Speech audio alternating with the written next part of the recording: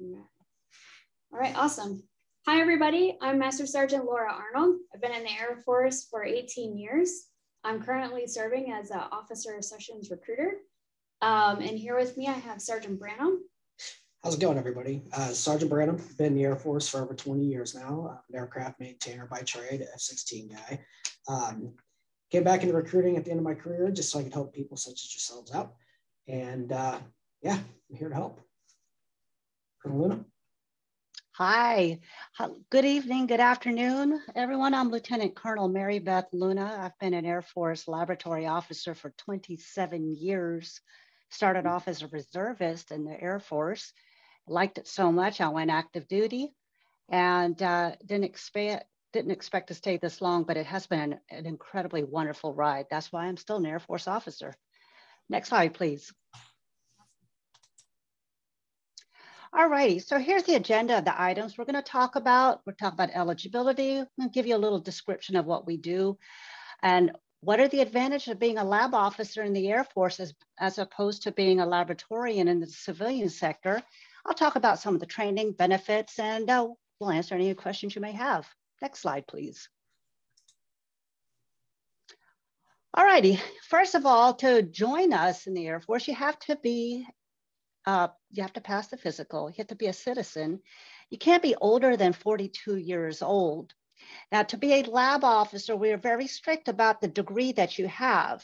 You have to have a bachelor's degree and in a hard science. It has to be a chemical degree, physical or biological science, or a medical technology or medical lab science degree from an accredited university.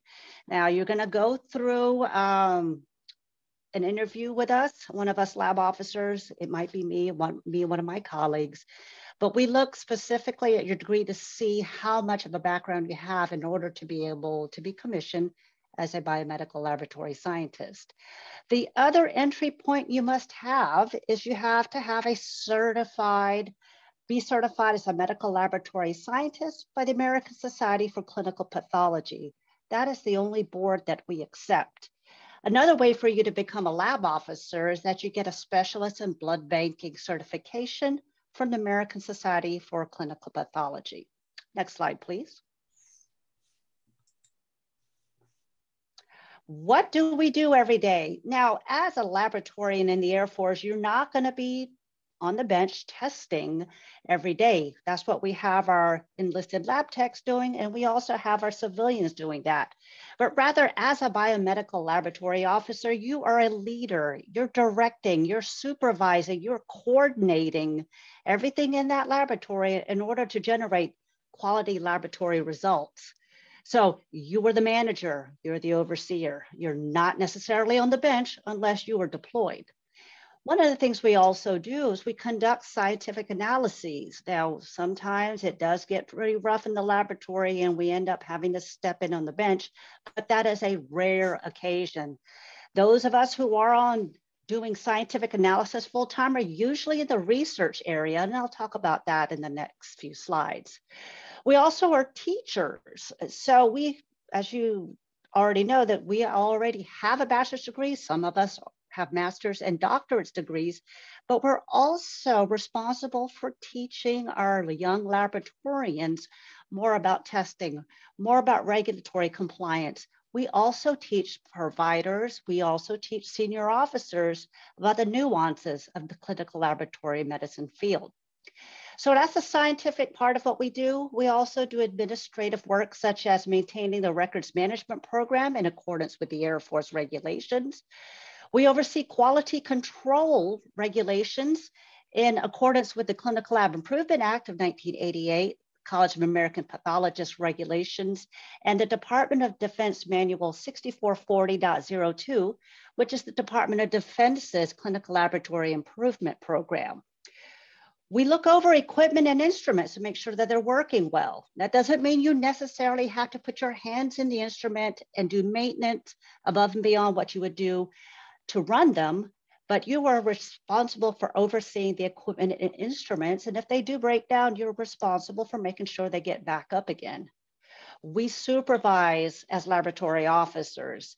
For those of you who are coming from the private sector, you may or may not supervise people. Most of the time, you're supervising the tests that you're running.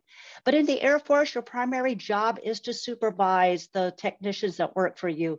Your technicians can be military, or they are military, and it can be Air Force, Navy, and Army lab techs, or they can be civilian lab techs as well. Then they can even be contract personnel. But regardless of who you supervise, you are responsible for growing them, teaching them, and moving them up to the next level. Laboratory scientists also are scientists in the research, development, and acquisition setting. Now, there are 3 tracks for laboratory officers to follow in the Air Force career. One is the command track, the second is the clinical track, and the third is the research and development track. So we have a few of our lab officers that work strictly in the science and technology realm, where they serve as scientists, consultants to the private sector, or to our own Air Force research labs, or even within research labs that are joint, such as Navy, Army, and Air Force. You can deploy. That is the difference between us and our colleagues in the civilian sector. We go wherever the president and our nation needs us to provide laboratory support. But most of the time we're out downrange providing blood and blood products, because blood and blood products are the laboratory's direct tie to the readiness of our Air Force. So yes, although you're a laboratory scientist coming into the Air Force, you're first and foremost an officer, and we will teach you how to be ready downrange, just like that gentleman in the picture on the slide. He is working in a tent. So not all our facilities are hardened facilities. We could be working in a tent. You could be working in the heat. You may not have running water, but we make it happen. Next slide, please. All righty. Training as an Air Force Biomedical Laboratory Officer, you're going to be part of one of the 5 different corps within the Air Force Medical Service. The first corps is Medical Corps, Nurse Corps is the second one, Medical Service Corps, which is your admin folks, and then Dental Corps, and then we are the Biomedical Sciences Corps. In the BSC Corps, there are 14 Air Force specialty codes, and one of them is the Biomedical Laboratory Officer. Since you're already trained as a lab officer, you will come in a direct commission, come in. If you choose to come active duty, we send you to the Commission Officer Training Program at Maxwell Air Force Base in Alabama. But because you're already a certified laboratorian, the Air Force does not teach you how to be a biomedical laboratory officer. That has already been determined by your degree and your certification. Next slide, please.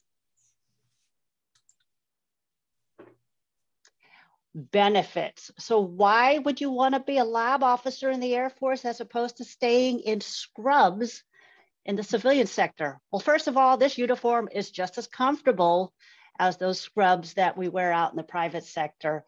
We do have an excellent starting salary, and the beauty about becoming an Air Force officer is that you get a pay raise every year. Whereas in the private sector, sometimes you have to wait for someone to vacate a position before you are promoted. In the Air Force, you do your job, you do it well, you go above and beyond and take care of your people and your mission, you will promote. And there's a steady pathway to promotion. We have 30 days of vacation, whereas in the private sector, it's usually 2.5 days, about 4 hours per pay period. Our benefits for vacation time is very, very generous because we do ask a lot of our laboratory officers, but 30 days of paid vacation every year. Next, we have a great amount of continuing education opportunities. Continuing medical education credits are very expensive in the private sector.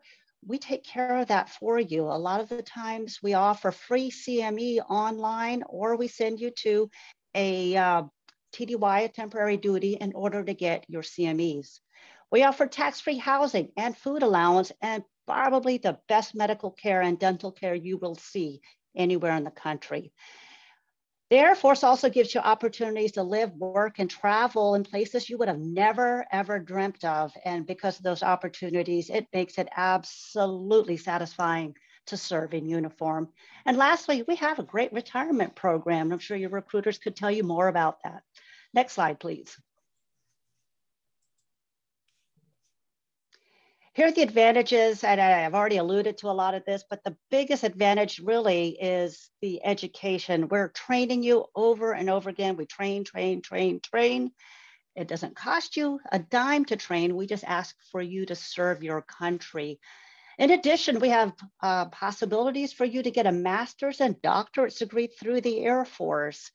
And we offer master's degrees in molecular biology and a PhD in toxicology.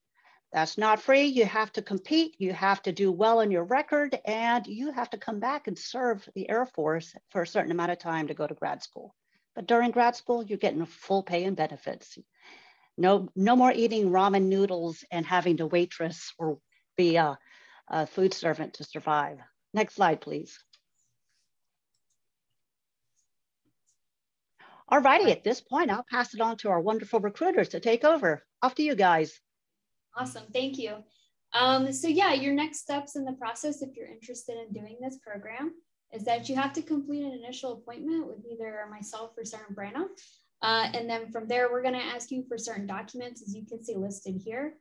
Once your initial appointment is complete and we verify that everything is accurate and correct in your file, we'll go ahead and we'll create a profile for you, and we'll get you over to a pre-processor who's gonna get you scheduled for your military physical, which is just like a doctor's physical, and that happens at a MEPS, which is a military entrance processing station. From there, you're gonna start building your application package, which is where you're gonna need your interview, along with all of the items that are in the checklist as well. And then once your package is completed, we'll go ahead and submit that to the Air Force headquarters. And once the headquarters selects you, you'll be ready to go into training.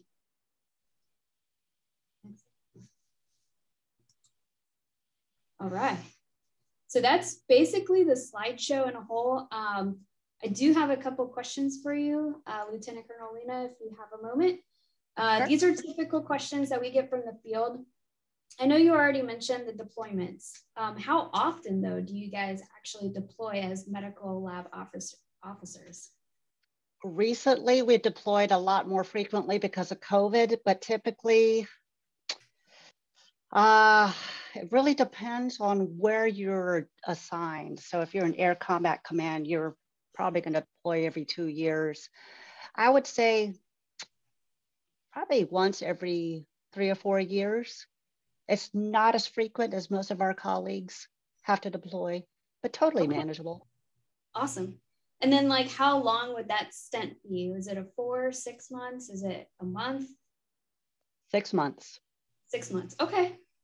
And then per day, I know as an officer, you're probably not seeing patients, as you already mentioned, but per day, what would you say your patient load would look like? And also, what kind of population would you serve?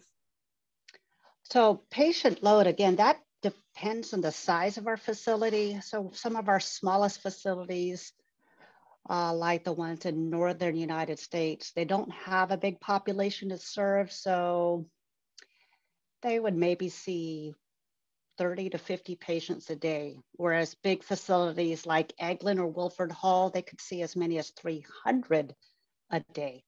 So it just really varies depending on what the mission of that base is. And what was the other part of your question? I think you hit it. I think that was it. Okay. All righty. And that's really it. I think you hit my other questions that were already listed on here. But okay. Yeah, if you guys are interested, please email us at this org box here at the top, as you can see on the screen. And we'll be sure to get with you and take your information and get your process started. And thank you so much, Lieutenant Colonel Luna, for being a part of this presentation. We really appreciate it.